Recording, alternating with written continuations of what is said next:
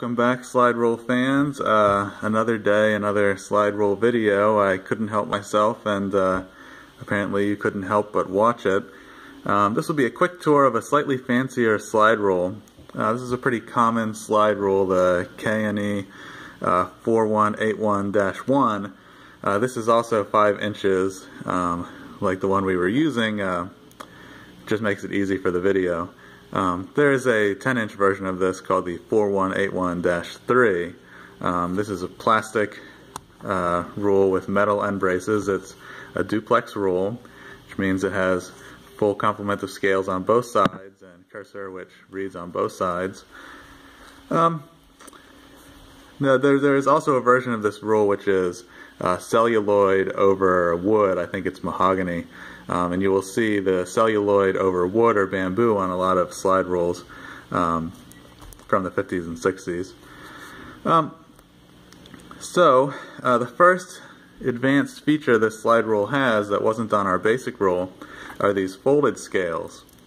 These are the CIF, the CF, and the DF scales. Let me show you what they can be used for.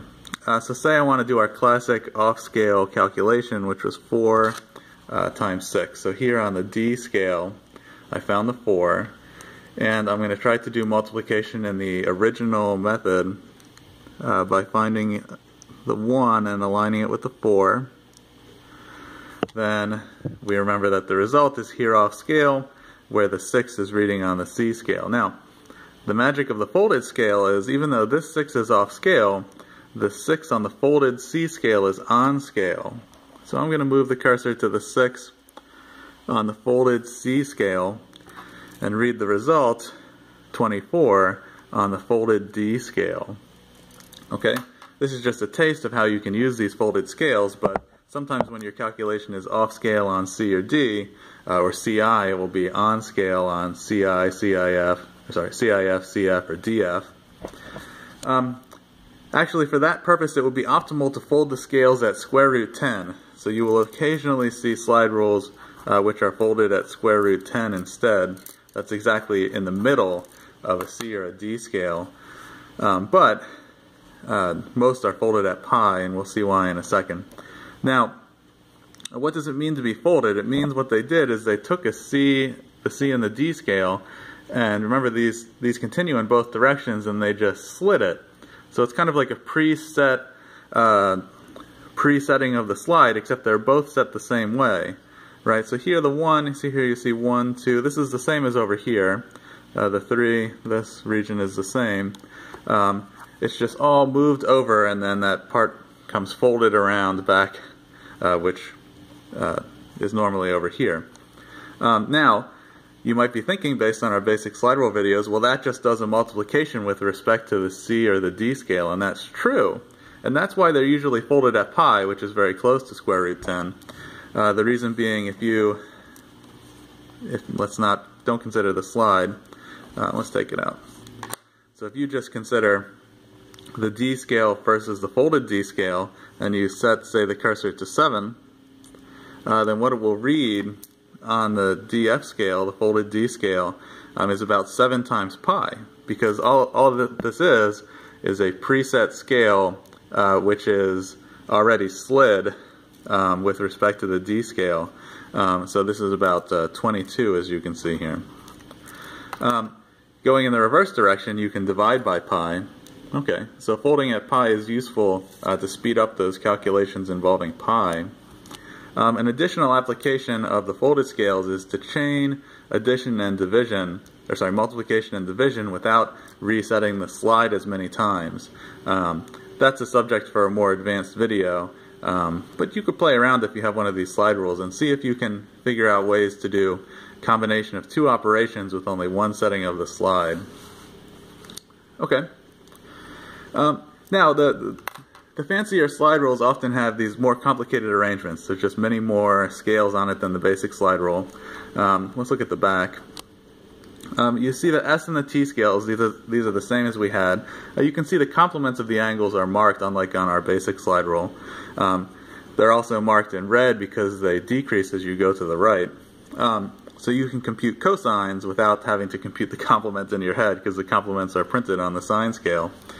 However, they have slightly fancier arrangement, which allows us to do some things in a nicer way. So if you remember our basic slide rule video number 5, I computed tangent of 70. First I computed the complement and got 20 degrees, but you can see here if I'm thinking I could just read the 70 in red on the tangent scale. But then we knew we had to compute the reciprocal because we're computing cotangent of 20, but what we wanted to do was take the reciprocal of that, and we used the CI scale on the back of the slide of the basic slide rule. But you see here, this slide rule has this arrangement with a DI printed on the base here. So I can read the correct result, which was about 2.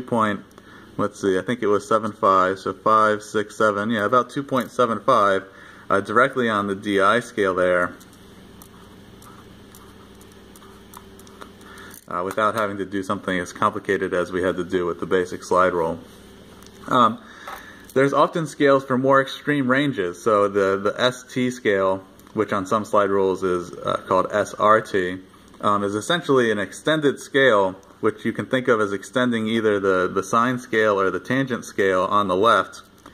So you see both of those scales end at about 5.7, and that's where this one ends on the right. So it's kind of like I don't have room here. It's kind of like you could align these two, right? If you went to the end of this, right, and then the S and T scales continue there, it's extended. And it does the next order of magnitudes of sine or tangents between, you can see it's printed here, 0.01 and 0.1 instead of 0.1 and 1.0.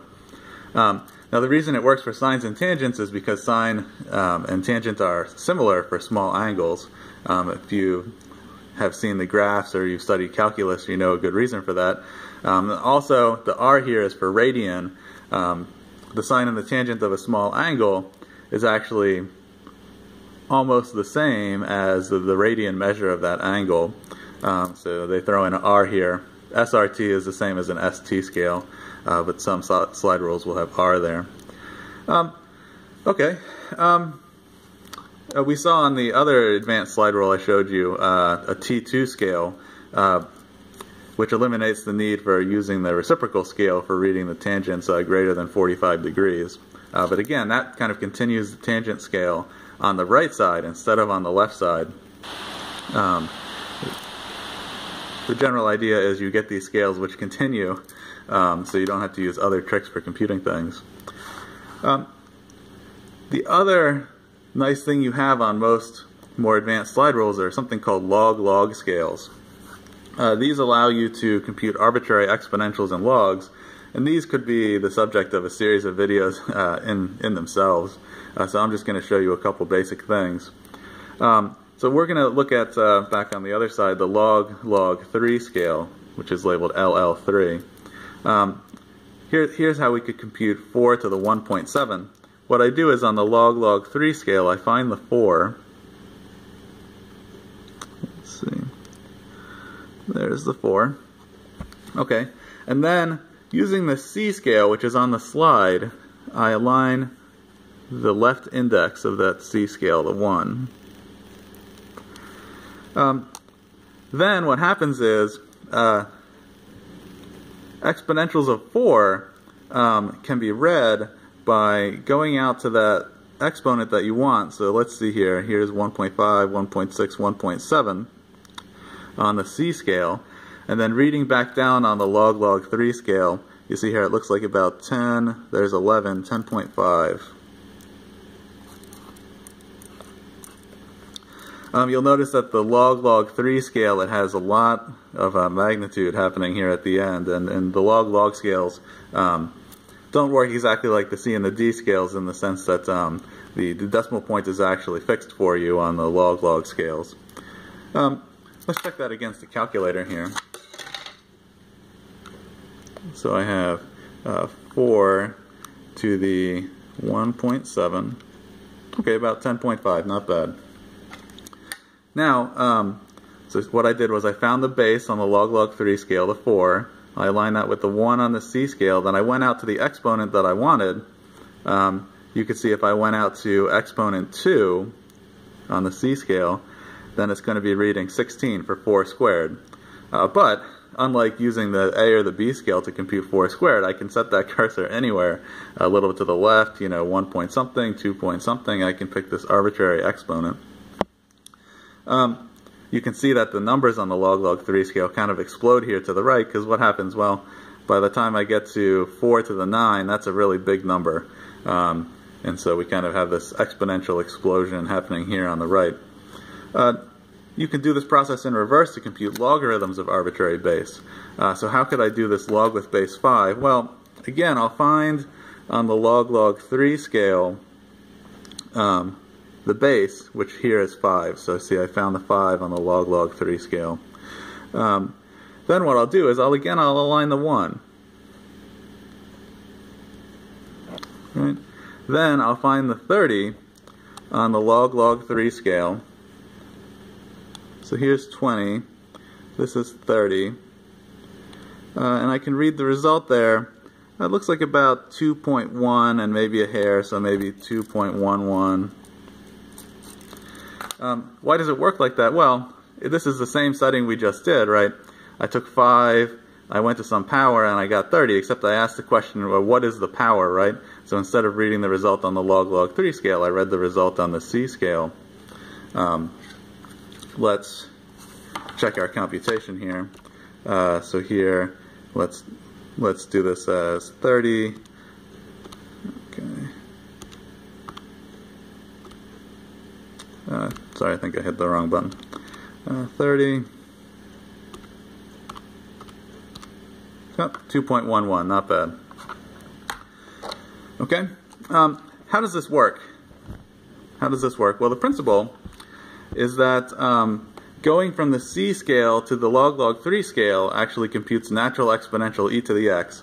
So this is also D. Well, let's align the C and the D so it doesn't matter. Okay. So if I'm at 1 here on the C or the D scale, you can see the log 3 scale is reading E, because e to the 1, right, is E. Okay. E squared here,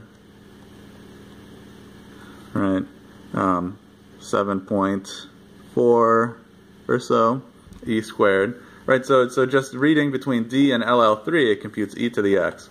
Of course, doing that in reverse and reading log 3 to D, you compute natural log. Sorry, I don't know why I wrote this here.